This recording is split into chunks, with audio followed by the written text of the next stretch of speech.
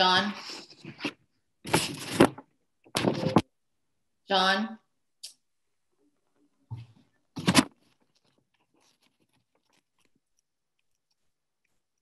John, your audio is off. Oh, can you hear me now? Yes, thank you. Yeah. I'm sorry, I was talking to myself. I was saying how great Kathy and Phil were doing.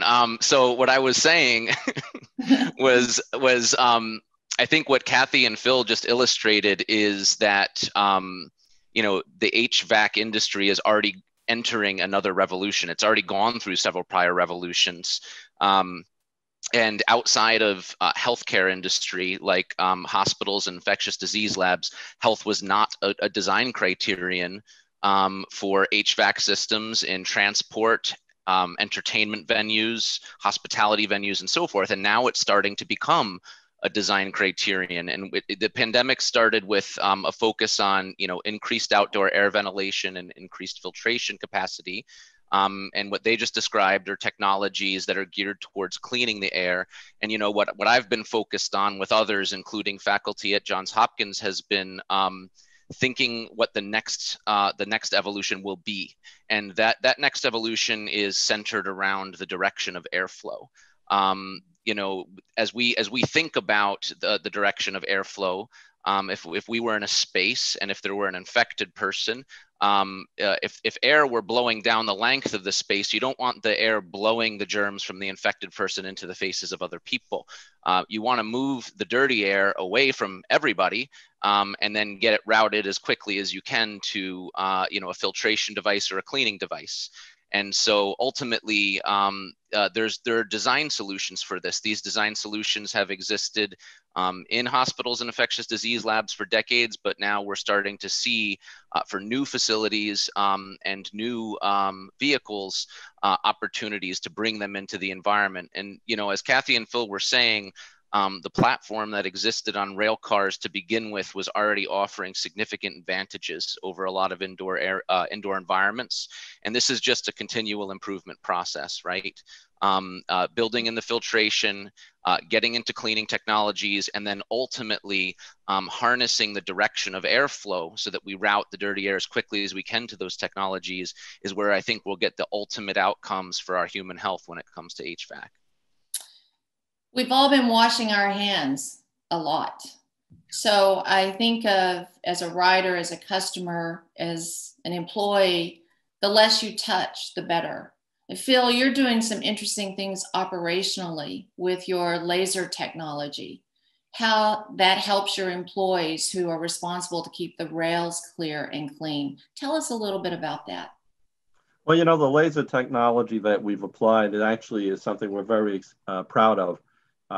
It was something that came about in 2018, talking with staff about trying to tackle longstanding issues. And in the rail industry, low adhesion due to fall season and the pectin that is left on the rails from the leaves being crushed has been something that railroaders have been facing for years and years and years. And, you know, the old tried and true method of using sandite, that works to some degree, but it really just covers up the cause.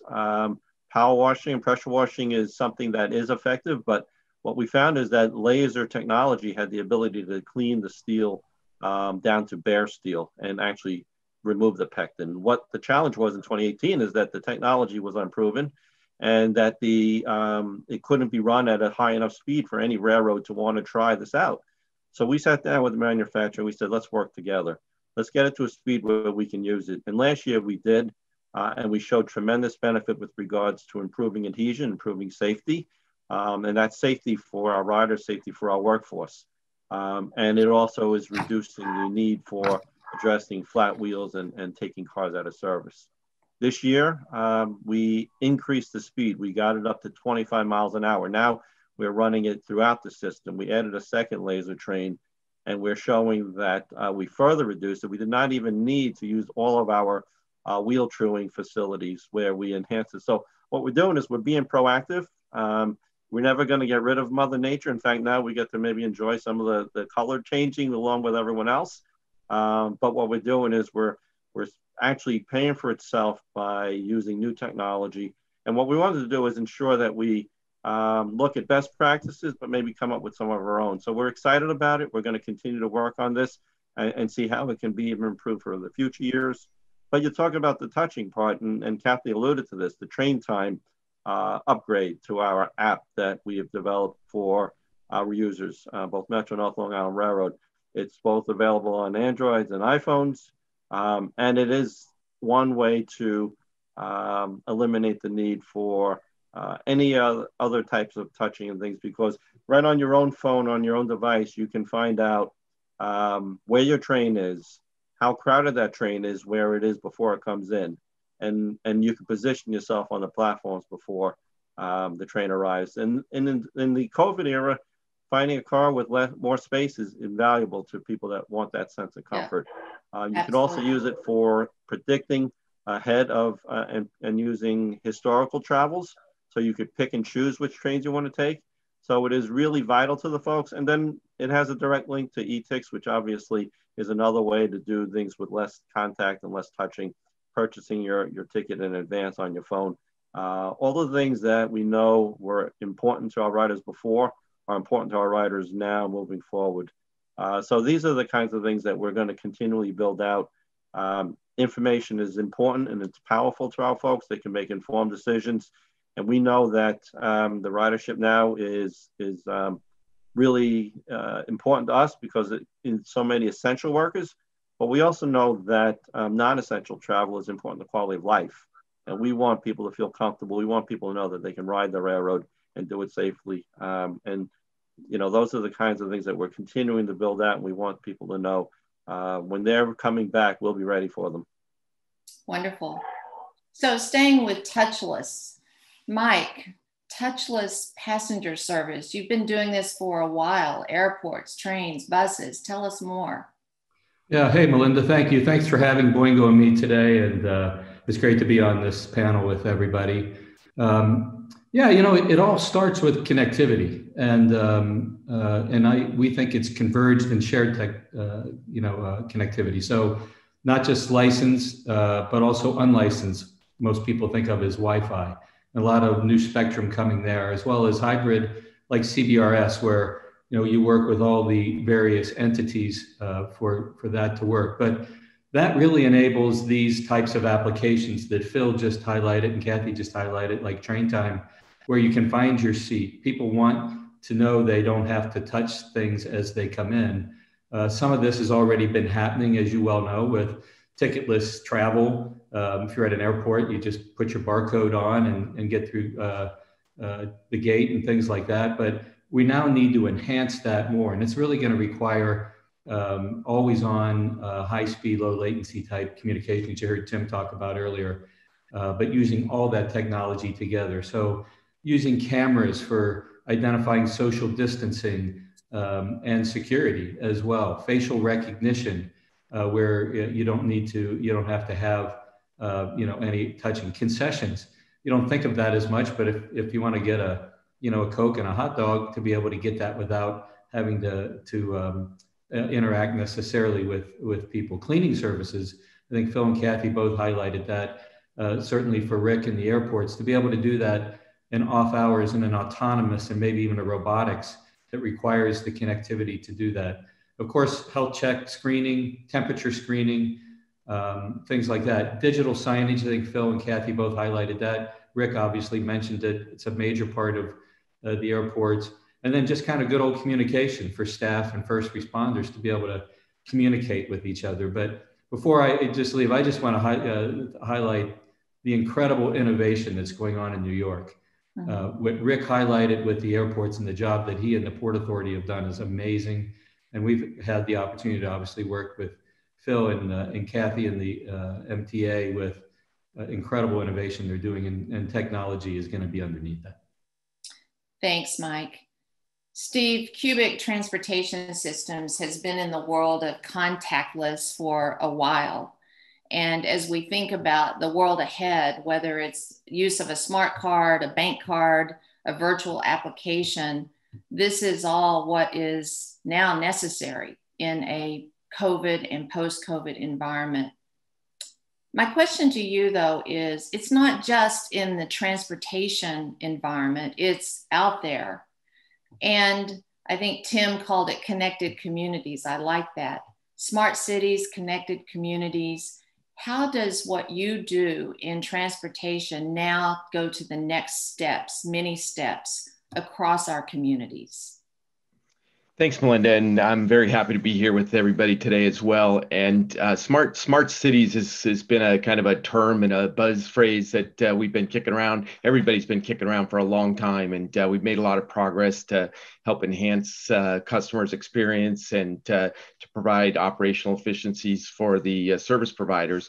But really, sometimes with a great solution, you need a problem to really kick it in. And I think COVID-19 and the pandemic has kind of accelerated some of the things we've all talked about for years on making cities smarter. And so I think some of the stuff we're doing right now is certainly with the Omni system is kind of fortunate. We're putting in a contactless payment system into the MTA. And I think with that, it's contactless, which is great. And we certainly didn't think about that the pandemic was coming. Why to make it contactless? But it's more efficient technology to use. But it also allows you to be more safer, to operate safer, as you can bring your own media. Right now, you can bring your own debit card that's contactless.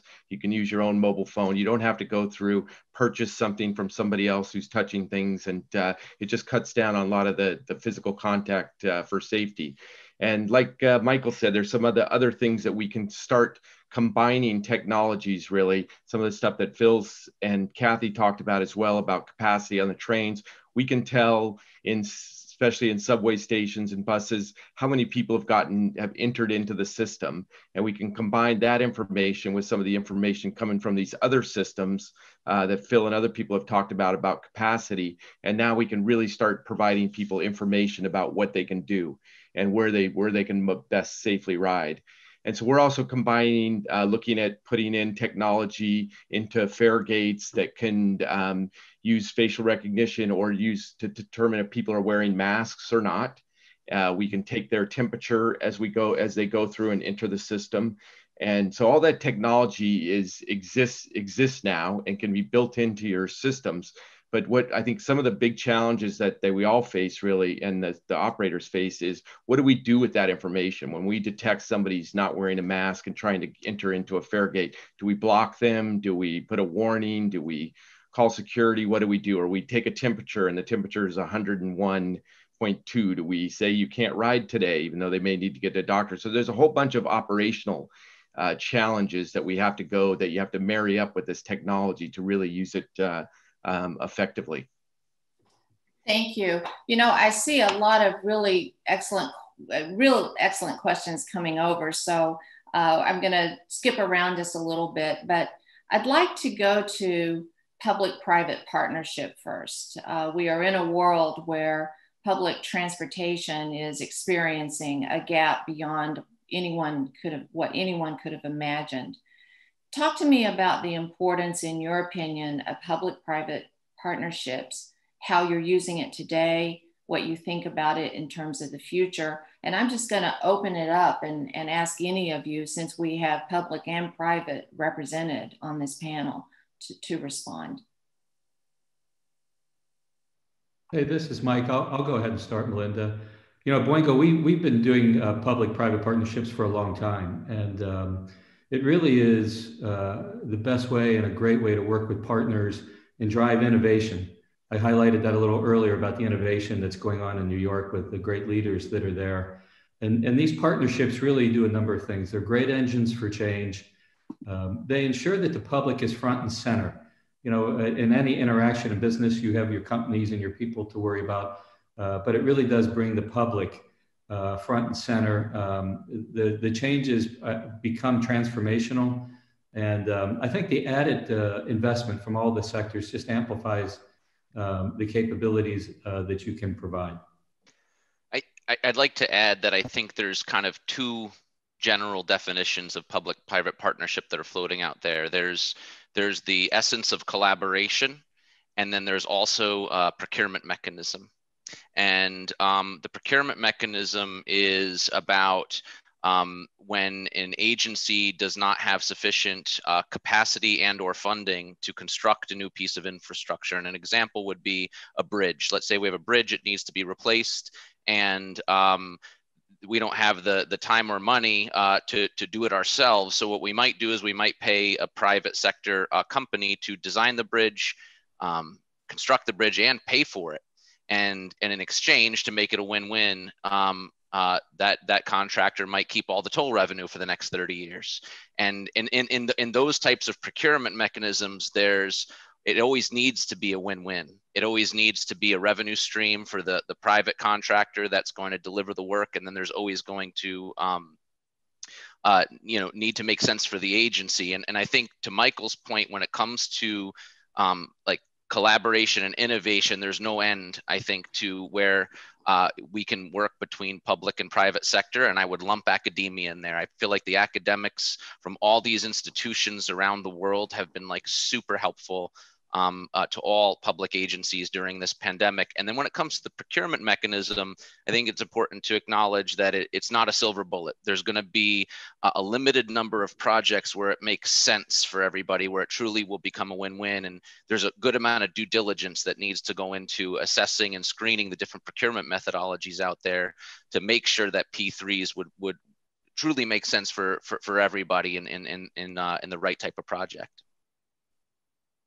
Melinda, I'd like to add on to what John talked about, and even in better days where the financial picture was more robust, there was always a need to look for creative ways for financing, and PPP certainly are traditional ways, but there's also other ways where we were working very closely with communities and developers because we know transportation really drives the economy, and transportation is vital. And when you upgrade and improve transportation, we see the businesses around it improve.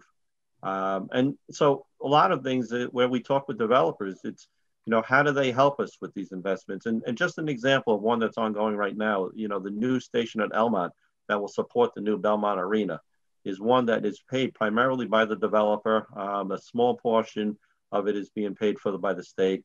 And perhaps traditionally in the past, the MTA might have funded things like this, but we know that we needed to get creative. And there's a tremendous benefit to this station, to the developer and the arena.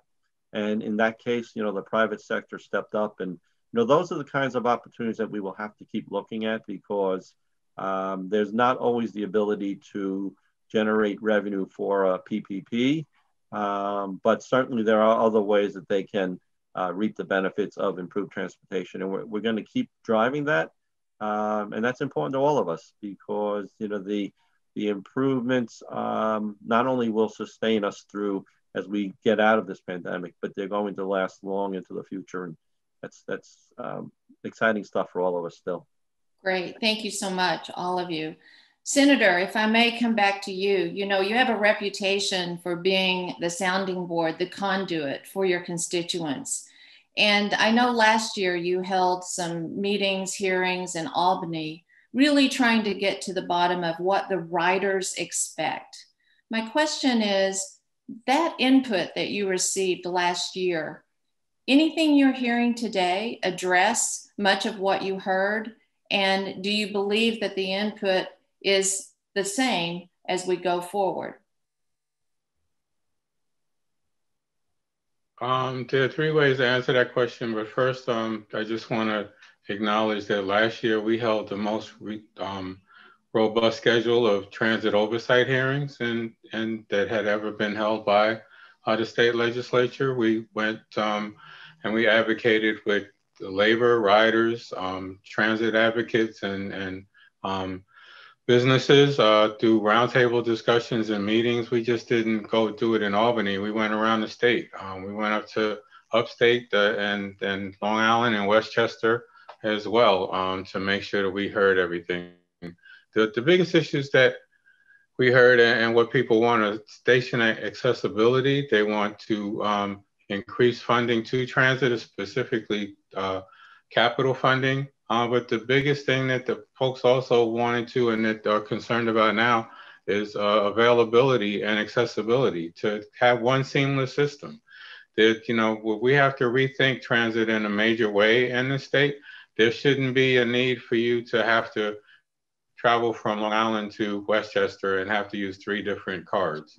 It should be, I know that they're working, you know, towards it, but it should be one system. We need to make sure also that we lower fares. You know, that the MTA wants to talk about increasing fares and fine and tolls. You know, in order to encourage transit, I believe, and I'm going to be working hard to talk about this throughout the legislature. And in fact, we're in conference today. I just snuck out of conference to participate in this panel.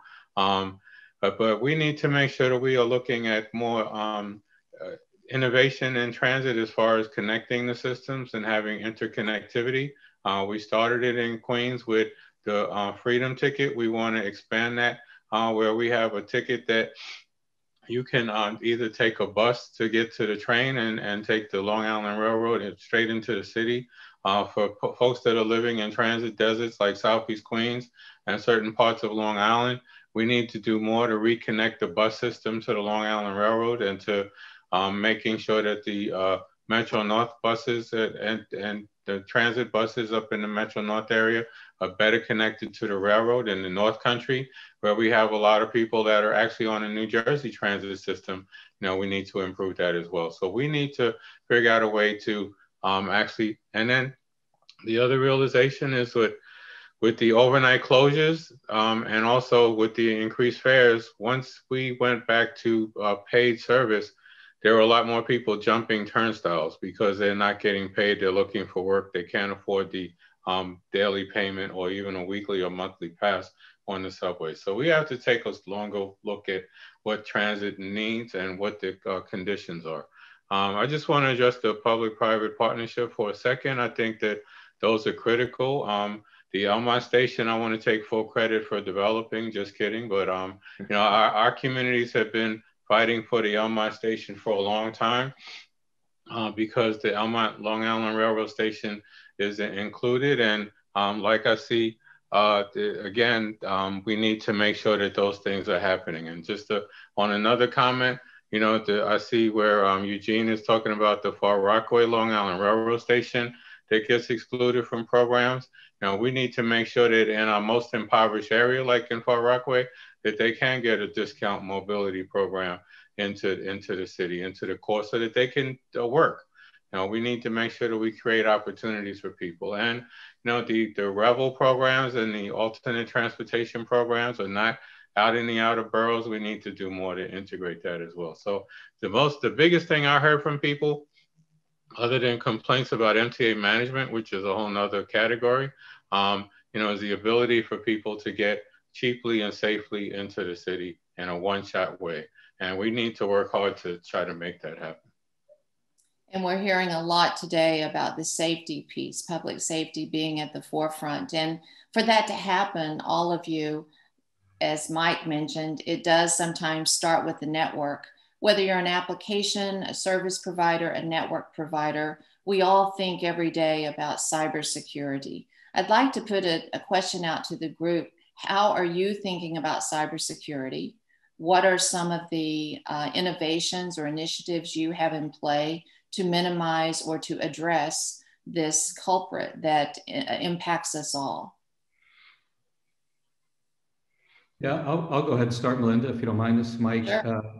So, you know, look, it really starts with prevention planning. And there isn't anything that we do or anybody does in a network today without starting with prevention of cyber and making sure that you can avoid those threats. And there's a lot of technology and capability, but as these networks open up and as there's more capability and licensed and unlicensed and CBRS and all of it coming together, there'll be more opportunities for those threats. But there's also a lot more capability today in the prevention of these threats, both in the networks themselves, but also the software and the encryption and the capabilities that are happening behind the scenes.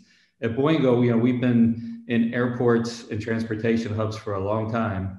We're on all the military bases. And so that type of security is really right at the start of everything that we do. And I know a lot of the my colleagues that are here on this panel, as well as the operators that we work with, have the same capabilities and the same desire to start there. Steve, I feel like I want to, ask you. Go ahead. Yeah. So, I mean, security is definitely top of mind for us, and dealing with payments in the fare collection system. And so we, encryption of data and encryption at point of collection all the way through. And as we collect data, we encrypt it as soon as you tap your card or touch your card. We encrypt the data, and it goes through many different communication networks, the MTA communication, our communication networks, banking communication networks, but all that data is protected in an encrypted form and included and stored in the system. So we're always looking, and there's new standards being developed as the world gets smarter, computers get more powerful to hack different keys and stuff. New standards are developed. So we try, and the system we're putting in, the MTA, is at the highest level of securities available in the payment industry today. And so it's certainly very, very important. How are we going to get the riders back? Oh, go ahead. No, I was just going to add on to what Steve and Mike said, sure. Melinda. So true about the need for the planning and anticipation. It's really literally a constant effort to stay ahead of this. And there's so many things that we don't know what's going to come, but you need to be prepared. And it's important for us to know that, and for the public to know that this is one of the top priorities for all of us. The last thing we want is for a security breach to impact not only vital information, but to maybe impact our riders directly, whether it's their own personal information, their own privacy, and safety of our service. So we're all vigilant with it. And I think it's just like even the pandemic, there's so much that we don't know still to come. But we're going to continue to stay on top of it, and we're going to continue to work with all our partners and make sure that as technology starts to help us improve things, that we continue to make sure that we, keep all those doors shut and protect all vital information. How are we going to get the riders back? What happens if riders decide they would rather Zoom than get on public transportation? What are your thoughts? What are you seeing? What is your messaging? Kathy? Yeah, I mean, so with respect to who is riding now, it's been sort of interesting over the course of the last couple months. I mean, we are still seeing ridership down significantly in terms of people, sort of the traditional commuters, getting on the train in Scarsdale and getting off at Grand Central. That ridership is still down, but we are seeing sort of pockets of hopefulness here and there. Construction workers were among the first people to come back when the region started to reopen in the early summer, and that ridership is strong. We're also seeing pretty strong reverse commute ridership from areas like Fordham up to employment centers in White Plains, employment centers in Stamford, and also intermediate riders, people like sort of hopping on the train again at Fordham and getting off at some other station, or getting on at Bridgeport and getting off at Stamford. So although we're not necessarily seeing the same riders in the same amount, we are seeing interesting riding patterns that could provide the basis for starting to attract people back to the system. The one thing that I would also sort of point to, we did a survey. There's a bit of an asterisk there because we did the survey over the summer. At that point, we were anticipating a big surge after Labor Day. Employers were talking about bringing people back in January. Now we're sort of in a different place. But there were still some takeaways in the survey that I thought were very interesting. The survey went out to roughly 175,000 people that we had in our database for whatever reason. And we got roughly 22,000 responses back, almost 50-50 between people who used to ride but aren't riding anymore and people who are currently riding. So with respect to the people who aren't riding anymore, 58% of those people said that they're going to ride less in the future. Well, why are they going to ride less in the future? 70% of those people said they're going to be working from home at least part of the time. So that goes to your larger point. Are people just going to be Zooming forever? Mm-hmm. I sure hope not, because I think people sort of miss the personal contact. I think, there's a fall off in productivity. I think it's more difficult to onboard new employees if they're never seeing the people that they work with. So I do think that work patterns have changed, and I think it would be unrealistic to expect that when we come out on the other end of this, that it won't be a bit different. But I do think that when a vaccine becomes available, and I think that once we're sort of on the other side of this, I think we need to be poised to be able to find our customer, take our customers where we find them, and give them what they are looking for in terms of a convenient experience, an experience that they find to be protective of their health. In terms of what they cared about on the survey, 95% of them said they cared about social distancing. Another 95% of them cared about knowing how crowded the trains were. So this is where it goes back to what Phil and I were talking about at the top of the meeting. I think we need to be poised to be able to give them the technologies that they need and the information, more importantly, that they need to feel comfortable about riding. And I think that we need to, understand and expect that ridership patterns may be a little bit different, but that we need to be, able to reassure them that the experience that they're having is a safe, reliable experience. Not everybody's going to be able to get in the car and drive to work anymore.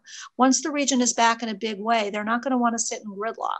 They're going to, there's going to be a point where the roads in this area are not going to be able to support all the traffic that's going to be resulting from a completely rebounding economy. So we need to be there as the economy comes back, and we need to be able to show people that we're able to give them the tools to stay safe and to return to normal, whatever normal looks like on the other side of this. I'd like to add. Oh, I'm sorry, Phil. Go ahead. No, go ahead, John. Well, I was going to add that. I think that a big question mark too is when, we're going to return to normal. And it's not so clear as just saying we have a vaccine. Human behavior is the wild card here, right? Each individual makes the decision whether they're going to wear a mask. Each individual decides after they leave work whether they're going to go to the backyard barbecue with their friends or indoors or not. And most importantly, individuals are deciding whether or not they're going to take the vaccine, and that one last item there is going to have the biggest impact on the timeline for when all of this gets unlocked, and not just the transit ridership, but all aspects of our economy come back, right? And so every one of us has the ability to be simultaneously working on the psychology aspect of this as well as the physical aspect of this, and trying to persuade folks around us, even if they're fatigued, to do the distancing and the mask usage, even on their own time, and more importantly, to understand the propensity of people to take the vaccine and identify whether there's ways we can influence more people to elect to take it. Because ultimately these things are going to determine that timeline and unlock when all of this other stuff can be feasible.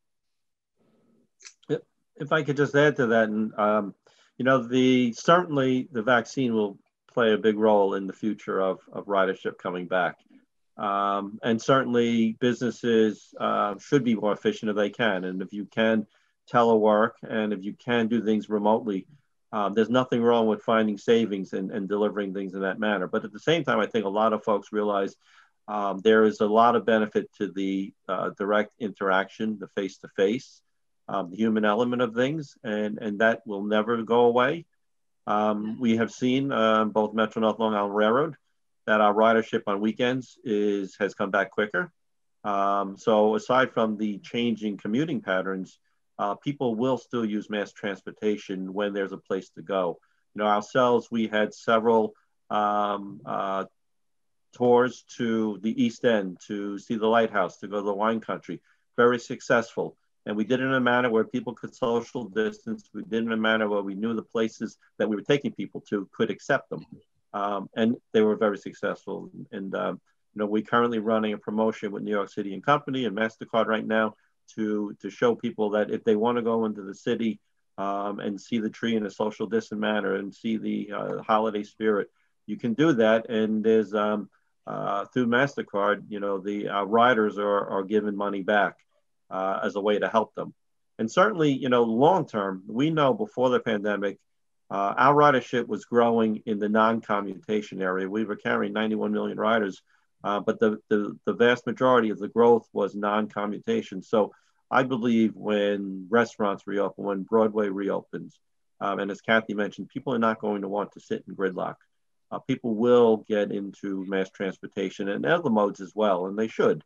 And then on Long Island, transit-oriented development was very robust, and there is still that piece of it that future generations don't have the same level of fare perhaps that people had with the car in the past.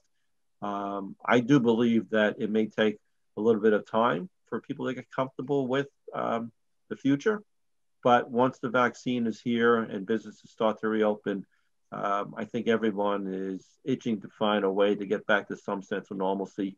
And quite frankly, mass transportation is part of that normalcy. And it just will take a little time perhaps to get that comfort level back. But we're working hard on that. Safe, reliable service, seamless service is important. And all of these things that we're doing, from the train time to all the other innovations to Omni, is making it easier for people to use mass transportation. And that's all of why we're all here talking about it, because together we'll be able to find these solutions and address things as they rise from people bringing concerns to us. And this forum is perfect for that kind of dialogue. Absolutely. You mentioned other modes of transportation, and I did want to ask about your opinion regarding micromobility. And it also is a question that came in from the audience. When you think about how e-scooters, e-bikes are growing, and now with something called a pandemic, there seems to be an air of safety around, right, not being in an enclosed space. Give me your thoughts, any of you, about how we should think about micromobility in New York City. We also see, by the way, the city putting more lanes and areas in place to accommodate. I think there's a place for all of these modes of transportation. Coming from my previous job at the Department of Transportation, I always say this: you cannot build enough roads and bridges just for vehicular traffic. You needed to have a partnership with other modes, and that's just not mass transportation, buses and trains, and but bicycles, walking, these scooters.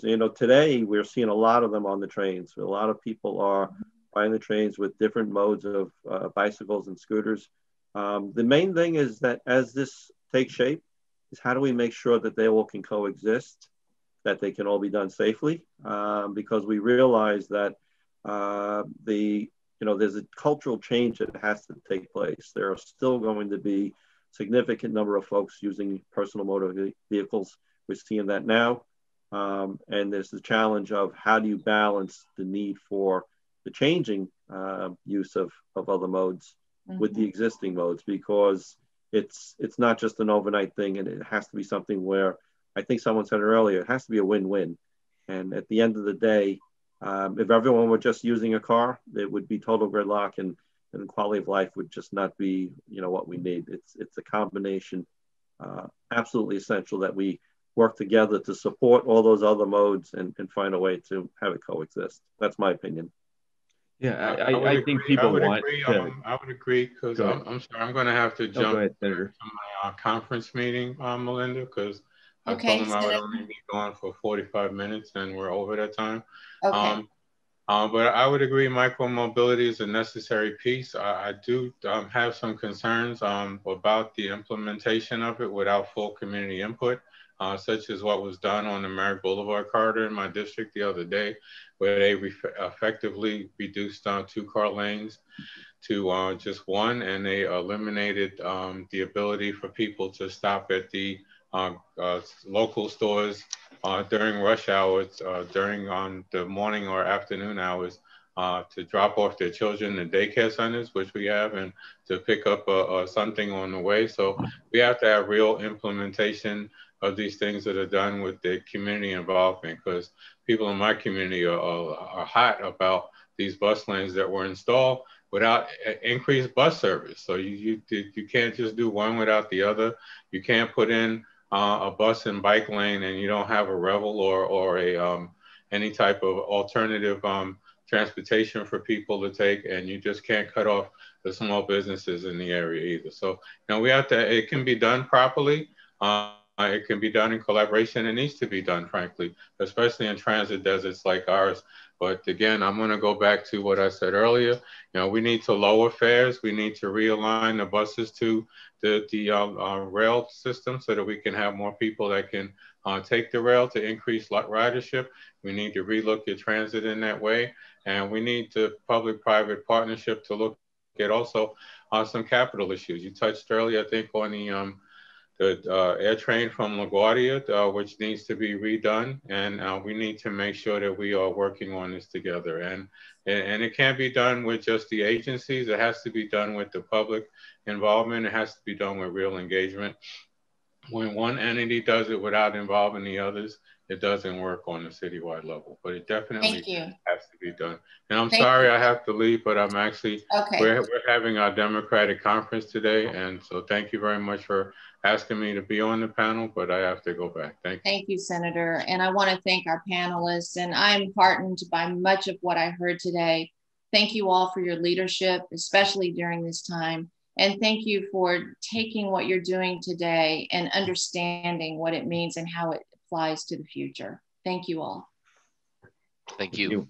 Thank you, Melinda. Thank you, Melinda. Thank you. Be well, everyone. You as well, Phil. Thanks, everybody. Thanks so much, panelists. That was a really great discussion. Melinda did a great job moderating.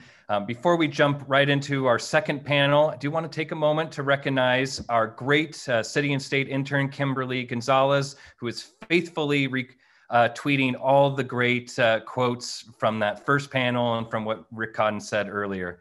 Now, I'm going to turn it over to my colleague, Jeff Colton, who is going to guide us through an hour-long discussion on moving New Yorkers safely. Jeff? Zach, thank you so much for guiding us in between these panels. I am Jeff Colton, a senior reporter at City and State, and somebody who focuses on the city government largely. And that is also going to be so much of our focus today is moving New Yorkers safely. That is a broad topic. We're going to be talking about biking. We're going to be talking about traffic deaths. We're going to be talking about also climate change and the safety implications there. I think we have all of our panelists on right now. Yeah, fantastic. So, right, with that, I've already warned them. I'm going to give every panelist 1 minute to briefly introduce themselves and then answer a prompt. And that's, is the coronavirus pandemic more of an opportunity for safe transportation or a setback? So with that, I will hand it first to Eric Beaton. Eric, please introduce yourself and let us know what you think about the coronavirus pandemic. Sure. Thanks, Jeff, and thanks to City and State for having us and organizing this panel. I'm Eric Beaton. I'm Deputy Commissioner for Transportation Planning and Management at New York City DOT. And basically, the role I play at New York City DOT is our division is in charge of the things that happen on the streets of the city.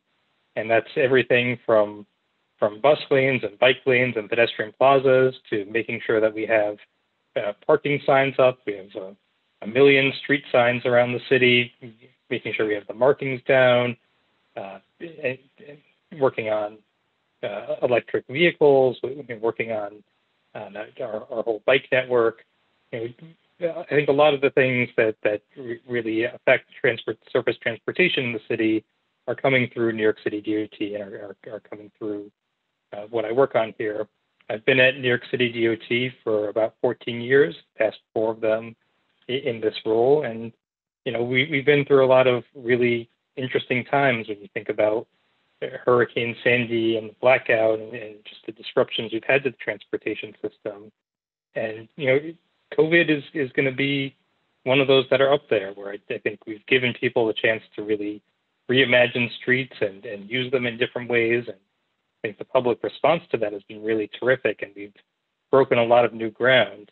But, you know, I have to say, like, at the same time, it's been a real problem. When you think about, you know, in particular, the effect on the state and local budgets and our ability to continue doing a lot of these things. I think the MTA has very rightly gotten a lot of attention, and you know, our ability to move this city is so incredibly dependent on the MTA's ability to keep operating at the level that they are. But a lot of those same budget issues are hitting at the local level as well. I think it's been an interesting moment where perhaps the excitement level has been raised right when government's ability to deliver services is being reduced. And I think that's going to be the challenge that we really have to deal with moving forward. Thank you, Eric. And boy, I agree that the excitement level has been raised. It's always high, but yeah, there's issues there. With that, Keith, please introduce yourself and let us know, is coronavirus an opportunity for safe streets or more of a setback? Okay, thank you very much, Jeff, and thank you for having me. I'm Keith Kerman, the Chief Fleet Officer for the City of New York. New York City operates the largest municipal fleet in the United States. These are your police, sanitation, fire vehicles, 50 different agencies. We are leaders in the Vision Zero kind of effort on the fleet and vehicle side, as well as a major sustainability initiative, an electric vehicle initiative, which we want to talk about. I will have to say, COVID-19 took the lives of two major Vision Zero leaders, Chief William Morris of the NYPD, the transportation head, and our own Lennon Fierro, the director of Vision Zero for Fleet. So it gets set back, nothing else from me. But I will say one important thing. If COVID-19 is an experience for all of us, is seen and responded to, not as a 1 in 100-year thing that happens, but as the tip of the spear of what climate change will do and how difficult it would be for all of us to handle it if we don't stop this direction now, then COVID-19 could potentially have a beneficial impact long-term, but it gets set back right now for me. Thank you, Keith. And council member, please introduce yourself and let us know, opportunity or setback. Well, I think, you know, you have to turn every challenge into an opportunity, and this has been tremendously challenging. Hi, everyone. I'm Councilmember Carlina Rivera. I represent District 2. That's the East Side. I'm born and raised in the Lower East Side. I think, you know, the pandemic has wrought havoc on our city's public health, and that's plunged us into economic and social turmoil. But I think in this confusion, we've been able to reconsider parts of our life that we thought were long ago settled, and that includes the daily commute. In the last 8 months, where we'll be entering our 10th month, really, we've been able to take stock of, I think, how the city was missing the mark in guaranteeing access to safe, reliable, equitable transportation for all New Yorkers. And it's given us a little bit of space to consider what I hope will be bold, proactive solutions to what are really decades old challenges. Before COVID, we were failing to protect pedestrians and cyclists, with fatalities going from over 105 in 2018 to 126 in 2019. And we've seen those fatalities occur even during the pandemic with emptier streets. And now we're looking for new ways to invest in street safety. So I think it's critical that we not only use this time to brainstorm new solutions, but we have to be fierce advocates for public transportation as well. And so as New Yorkers return to work, they're going to be looking for alternatives to the subway, and that's walking, that's biking, that's taking some of our public transportation, which is in desperate need of help. And they want to do that to work or to school. Maybe it's the scooters, maybe it's, you know, your Vespa, whatever it is, we have to make sure that we're working collaboratively. And I think it's up to us to ensure that people feel like they have a safe, reliable, and really most of all, affordable option. Thank you, council member. And I am so envious of your Christmas tree. I'm still waiting to put mine up, you know, maybe next weekend. We'll see. Thank you. Frank, please introduce yourself and let us know what you think, opportunity or setback. Thanks, Jeff. So just quick introduction on myself, Frank Reed, CEO and co-founder of Rebel, born and bred company here in New York City, born and bred New Yorker myself. Started operating here with a small fleet in 2018, expanded to 1,000 mopeds in 2019. And currently we operate in 7 markets across the United States, including Oakland, Berkeley, San Francisco, Austin, Miami, DC, and 4 boroughs here in New York City with a fleet of over 6,000 mopeds. In terms of your question, Jeff, about opportunity or not an opportunity, I would say COVID is absolutely an opportunity. I think it's an opportunity to take back public space and give it to pedestrians, give it to bicyclists. You know, some of the programs the city has rolled out recently that have been super successful, from outdoor dining to the open streets program. You know, the downside of all this, though, is, you know, essentially motor vehicle traffic is just where it was, you know, pre-COVID, except a lot less people are commuting. So what does that mean, you know, come May, June, as the vaccine is rolled out and we start going into warmer weather? So I think it's obviously both an opportunity, and there's also some headwinds I think we're going to have to deal with, and policy can obviously help a lot of that. Thank you, all of you. And just a note to all of our attendees, please do, I see some action in the chat. Please be sure to, you know, keep adding to that, have conversation there. Make sure that you do add to panelists and attendees, though, so everybody can see it, not just the panelists. And also, please ask questions in the Q&A at the bottom of the Zoom. I'm planning to poll from some questions there towards the end of this conversation. So type in, if you have any actual questions, type them in there and upvote your favorite ones, and I will pick from that list. But I want to keep on this conversation about, you know, opportunity versus setback. And I was interested when I was talking to Eric at the Department of Transportation before this.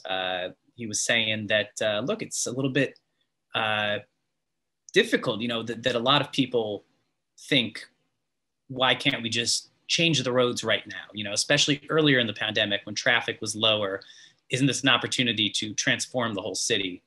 But I think Eric was saying that there, you know, how much COVID has affected the agency and of course the city budget. I think we all know there are some serious issues there. So I'd like to start with Eric, and then, you know, as we're talking about the budget and opportunities there, would like to hear from the council member as well. Sure, and you know, I think, you know, March, May, April, like it was a really incredible time, and not in a good way for all of us here in New York. And you know, we were an agency and a city government that essentially didn't have a work from home policy. People didn't have laptops or any you know, real setup for working from home. And there was a moment where we had to spend time even just figuring out how we were going to set up a remote work site. We had to figure out how we're going to keep our basic daily functions working at a time when the city was shut down.